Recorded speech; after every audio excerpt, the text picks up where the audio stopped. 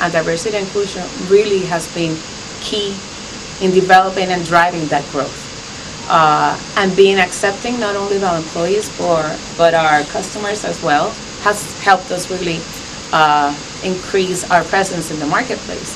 So it's not a business thing, but it's something that if you really believe in it, and it's not just a campaign like, hey, I support, I participate in Pride. It's something that we live. We have the benefits for our employees, but we do know that we do attract more people of different communities. But not only of the Pride and Allies, Pride Network or the LGBT community, but we also support, like recently, I think maybe the past 2 to 3 years, it has really become a program in which T-Mobile supports different kinds of minorities. Not only the gay, lesbian, LGBT community, but also multi-generational, multicultural. We have disabilities, but we have these programs that really support our employees, not only in the workplace, but to help drive that commitment and that message. Hi, my name is Miguel Rojas. I'm a customer care manager here in T-Mobile, Puerto Rico. I've been with the company for 12 years. Yeah, I'm also, in addition to be a manager for customer care, I voluntarily work all initiatives related to diversity and inclusion for the Puerto Rico market. T-Mobile, as a company, have 50 chapters around the nation. Each chapter is in charge of the development of initiative regarding the 6 different networks that we have in the company. So, in terms of achievements, my role actually for the Puerto Rico chapter is the leader for the chapter. I work along with almost 16 employees, volunteers, in different areas on roles for the chapters. And our biggest achievement, it was last year, we increased the participation of employees. It was at the beginning of the year, only 7% of the employees were registered in the Diversity and Inclusion Initiative. By the end of the year, 41% of the employees in the Puerto Rico market were registered in initiative for D&I. I feel so empowered. All the things and opportunity that the company gave us, not only in Puerto Rico, along with the partnership that we have with the states, it made me feel so happy. And myself, since day one, when I started my career in T-Mobile, I always felt that I could be myself.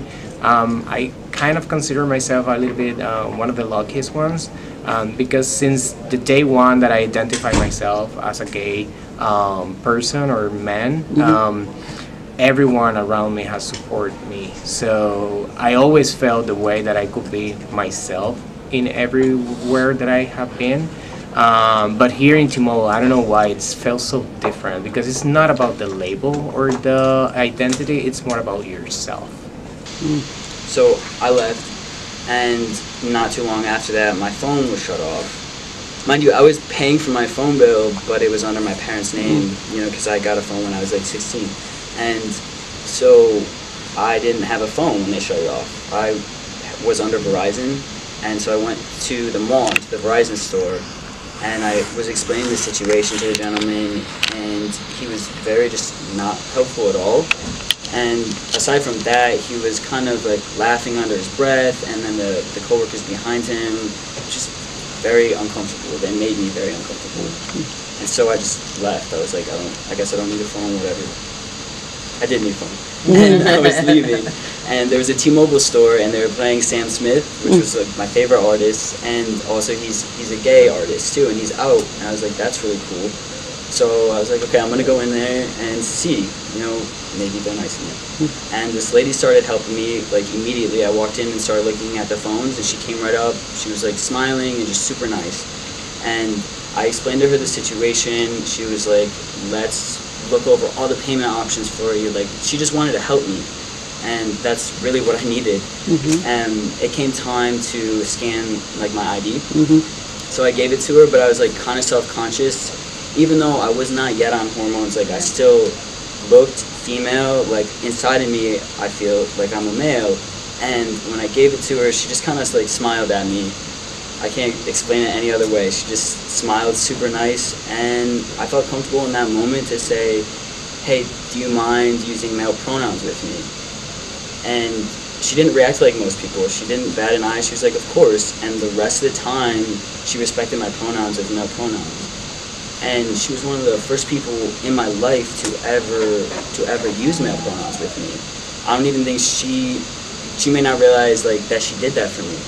And you know, what I learned through that whole process is it's the atmosphere that creates, you know, someone to be comfortable enough to share their story with you or share things about them. And T-Mobile did that for me. Like, they're one of the first people that ever did that for me. Simple. I think it's definitely, like, a good chunk of advice definitely would, again, be to connect with your local LGBT center, just to kind of have a home base for things like the work environment, because they can help protect you legally. And you need to know your rights. If you don't know your rights, how are you supposed to protect yourself, you know? Right. So maybe going to a center that can say, hey, these are your rights that you have in this state, so that when you go into your work environment and you go to tell your boss or people you work with, you know, this is my decision, this is what I'm doing, you know what they can and cannot do, you know? As far as harassment and things in the workplace, you need to be able to protect yourself. And for people like us, you have to be your own best friend, especially in situations like that. Okay, so we'd like to invite everybody to join us in Pride. This will be our 4th consecutive year that T-Mobile as a company represents, has representation in the march. We start in Parque del Indio, all the way through the Ashford Avenue to Parque del Tercer Milenio, El Cambrón. And we were the first company 4 years ago to be present as a brand marching in the parade. There have been many other sponsors, but more commercial and doing sampling, etc. So after us, the next year we saw more companies. The 3rd year there were other companies, hey, can we partner with you? So we feel very proud that we have been paving the way in showing support, because it helps. It helps. Once you start, everybody starts following you. I want to tell everyone who is maybe like me, going through something similar, or just questioning themselves, that you are worth all the love in the world, that it's okay to be different. It's a great thing to be different. It's a great thing to be who you are. And not a lot of people in this world they ever get to be who they are, because they're maybe too scared, or they maybe, you know, aren't ready. And I think it's amazing. Younger and younger people are realizing who they are, and that is something to be proud of. You are something to be proud of.